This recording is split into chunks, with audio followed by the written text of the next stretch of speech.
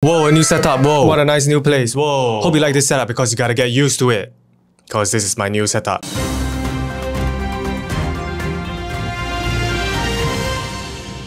So a recent post by a local nurse has gone viral the last few days, and it was posted on Instagram account. The Honest Healthcare Worker. An honest healthcare worker trying to make an honest living. Hard truths to keep the Singapore healthcare worker going. And this was the Instagram post. Dear Minister Gan, you mentioned 5 days ago that the healthcare system was coping well and urged Singaporeans not to worry. I appreciate that on occasion you face tremendous pressure from assuring Singaporeans that we need not panic. But respectfully, sir, it is not coping well. It is on a slow road to collapse. So this open letter is a response to Minister Gan's evaluation of the state of Singapore's healthcare system on the 16th of February. This clip from a recent press conference was what the Instagram post is referring to. Overall, our healthcare system remains stable and has been able to cope with infections. And it seems like from this Instagram post, some of our frontline ground forces of the healthcare system didn't concur with this evaluation by Minister Gan. Nurses are certainly not coping well. Their numbers have declined sharply as many have left. The nurse-to-patient ratio has increased from 1 to 6 to 1 to 12 or more. One nurse to 12 patients. Can you imagine that? I mean, that sounds like a lot. I mean, 1 nurse to 6 patients already sounds tiring, but 1 to 12? That just sounds absurd. But then again, I really have no frame of reference here to compare because I'm not in the healthcare sector. And this is totally not my field. But if there are any healthcare workers, do let us know if this is like, is it bad? Is this an absurd number? I would imagine so, right? Like, what is the standard? They are being called back from off days because more staff are getting COVID. Some of them have not taken leave in a year. And now their off days and rest days are being further restricted by management. Coping well? If so, why did the ministry just issue an urgent call for volunteers to supplement a severe crunch on nursing manpower? It is no surprise that many more of my esteemed colleagues are preparing to leave. I wouldn't be surprised that after this COVID wave passes,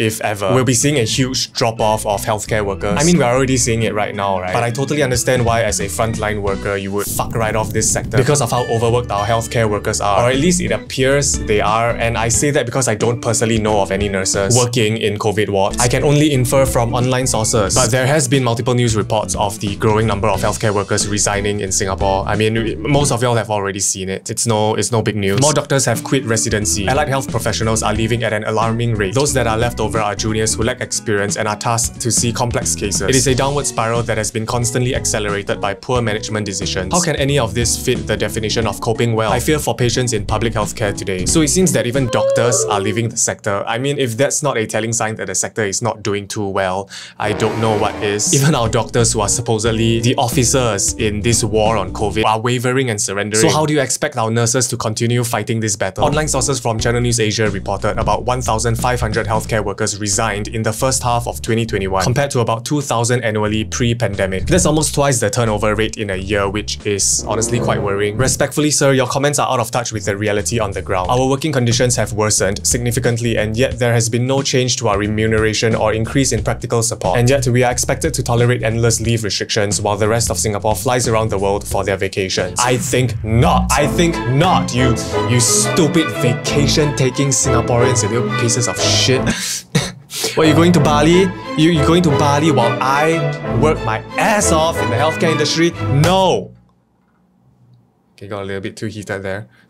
But I do empathize with this statement. I mean, it's obviously not going to be a good feeling when here you are, working your ass off, protecting Singapore from COVID, while the rest of Singapore just, flies along their merry way. Oh, going to Bali. Oh, traveling. Yay, having the time of their lives. So I totally get it. All we are asking for is frank honesty and support. It is the least we deserve for the literal blood, sweat and tears that we have given in the service of our nation. Respectfully yours, the honest healthcare worker. Yeah, I think it's not fair to paint a rose-tinted image of the current state of the healthcare industry, especially during these trying times.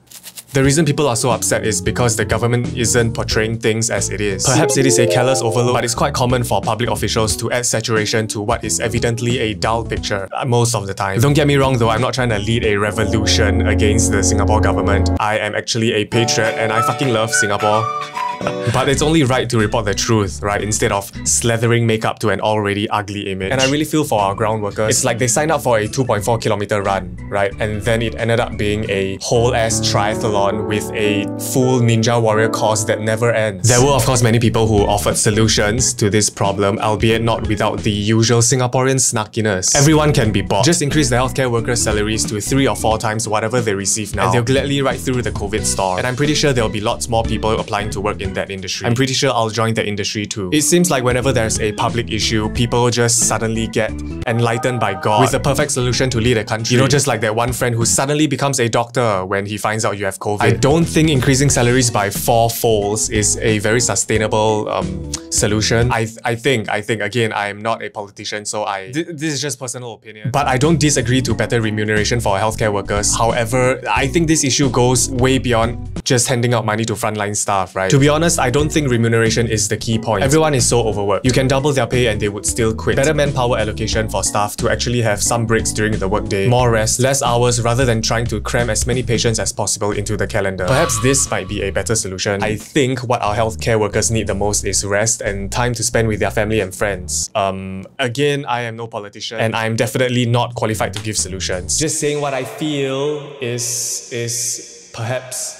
doable, feasible, but it does make sense to divert manpower or money to alleviate the stress in the sector, right? I don't know, I'm just a dumb YouTuber, but do let me know what you guys think, and thank you to all our healthcare workers for fighting this battle and protecting us. I know a virtual hand clap and pat on the back isn't enough to, you know, support you guys, but I guess the best thing I can do is raise awareness, I guess, I don't know.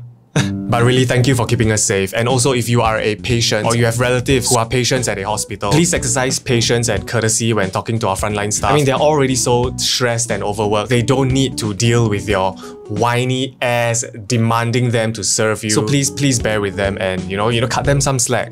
Like, come on, don't be a fucking asshole. Don't be a dick. Or at least tell your boomer grandmother to stop being a little bitch and chill. Chill the fuck out, okay? Be patient. Thanks for watching, and I'd like to thank the sponsor of today's video, ExpressVPN. Alright, you guys already know what a VPN is. It basically protects your online activity by masking your IP address. But Sushii, why do I need this added protection? Well, first of all, having a VPN lets you access sites that are currently blocked in your country. And if you're like me and you like to keep your online activity private, you might find a VPN useful to mask your digital footprint. Because no matter what site you visit, your internet provider, like Singtel, can view all the sites that you visit. ExpressVPN reroutes all your traffic through their encrypted servers so they can't see a thing. ExpressVPN is fast and super easy to use, and all you have to do is select the country that you want your connection to be routed to and you're all set. What's more, you can use ExpressVPN on every major platform on 5 devices simultaneously just by using one single subscription, so all your devices can be protected. Wow, that's amazing and so cost effective. Right now you can get 3 extra months of ExpressVPN for free by going to expressvpn.com/sneakysushi. So get protected today with ExpressVPN, and thank you ExpressVPN for sponsoring today's video.